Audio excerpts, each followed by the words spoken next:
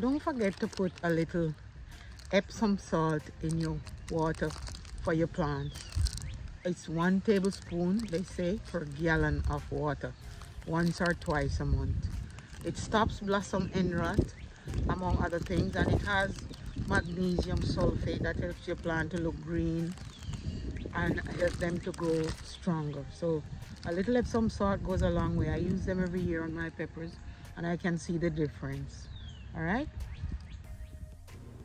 This is the tablespoon I'm going to use. I'm using 2 of these because I have a 2-gallon watering can.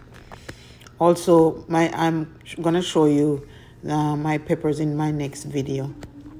Like my content, please remember to click the subscribe button. It doesn't cost you anything. Thank you.